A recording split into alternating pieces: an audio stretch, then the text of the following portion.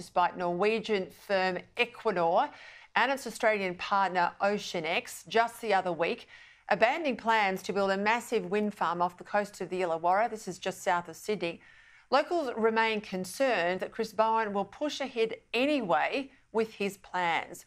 There's been a huge public response to this project, which I've discussed with locals on the program before. Now, adding to the outcry is a group of 6 retired engineers who put forward independent analysis warning that the science behind the wind project simply doesn't stack up.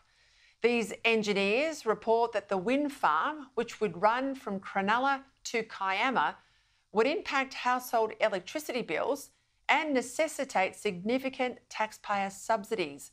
Their peer-reviewed assessment also indicates that floating offshore wind may be at least 4 times more expensive than onshore wind and even nuclear. One of the engineers behind the report is Col Poulter, who's got over 40 years of experience specialising in heavy steel fabrication with specific experience in hostile marine environments. I'm pleased to say Col joins me now.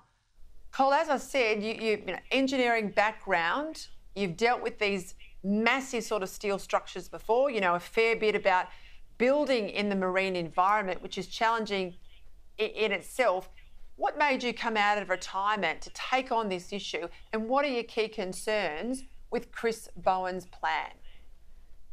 Good to be with you, Peter. I guess it all started when the community consultation process took place about a year ago, and we couldn't find anything about this project. We just knew it was going ahead. 1,000 square kilometres of huge turbines in the water. So we decided as a community to try and do our own research, and we had first look at it, very, very big concerns. It was high risk to both the environment and engineering-wise as well. So we formed a group of engineers, and we've got a mixture of civil and electrical and mechanical, all the disciplines you would require to have a good look at this project. Col, is anyone around the world trying to do something at this scale as Chris Bowen is planning to do off the Illawarra coast? Well, we'll be the first. We had a good look around. We could only find a grand total of 25 turbines in the world that are floating. This project alone will have 193, and they'll be twice the size of the ones currently in place. And the ones in place are in water about 80 metres deep. The water off the coast of New South Wales is 135 to 800 metres deep. So it's quite an engineering challenge. We had a good look at the biggest one, which is Kincardine in Scotland. It's got a grand total of 6 turbines, and we managed to get all their accounts, the cost estimates and the actual costs, and we pulled it apart and came up with our own cost estimates based upon that. We halved the cost that we found at Kincardine because this project is bigger and there'll be a bit more knowledge about it. But then we had to add in substations that are floating, never been done before. They don't exist yet. Kincardine didn't have any. We had to add in dynamic cables to take the power from the substations to the shore. Those cables don't exist in the size required at the moment. It's got a lot of engineering risks. A lot of things have not yet been developed, and yet we're supposed to be starting construction in 2028. It just doesn't make sense. So you're not surprised that these commercial players have pulled out, and this is why you're saying even if there are new entrants, it's going to require enormous taxpayer investment to make this thing work, even if it's feasibly, you know, technologically possible, just to make the numbers add up. Well, an engineer will tell you can build anything. It's what it's going to cost is the problem. And when you look at Kincardine, they've got a subsidy last year of $72 million a year, and they still lost $59 million in that year. So the amount of money that's got to be thrown to these projects is just enormous.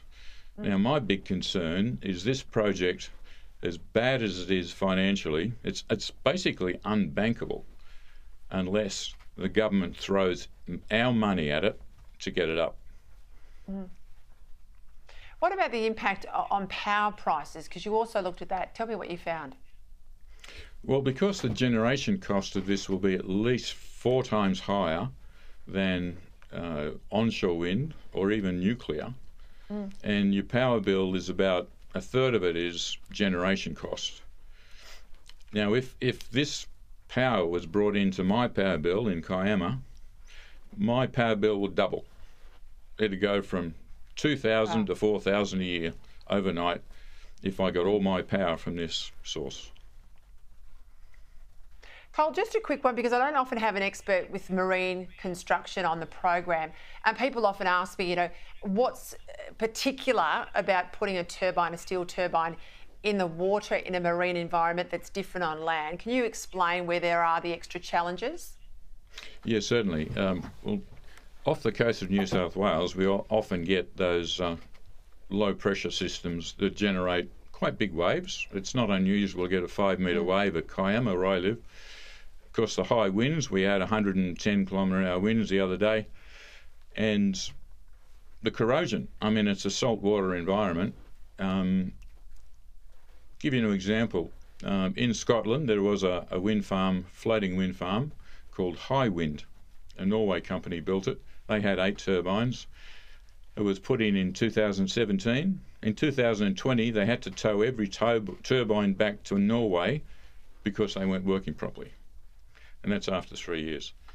It's a very aggressive environment, and to maintain a project like this, you're going to need to upgrade the port of Port Kembla, spend a lot of money there. You need a huge amount of area to bring in all of the turbine blades and the turbines themselves, and you probably need to dredge the harbour because these floating turbines are very deep, go very deep to get them in and out. You're going to need a crane on site, maybe 2, 60 stories high to handle these things. Each blade is longer than the wingtips of a Airbus A380 from one tip to the other. These are huge machines, and they're relying on these things being in place for 30, 35 years. It won't happen. 20 years at best, and in terms of high wind in Scotland, 3 years.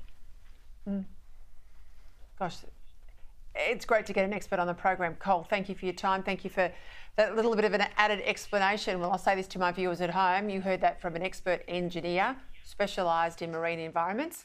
Put that up against what Chris Bowen's telling you, and you tell me where you want to spend taxpayer funds.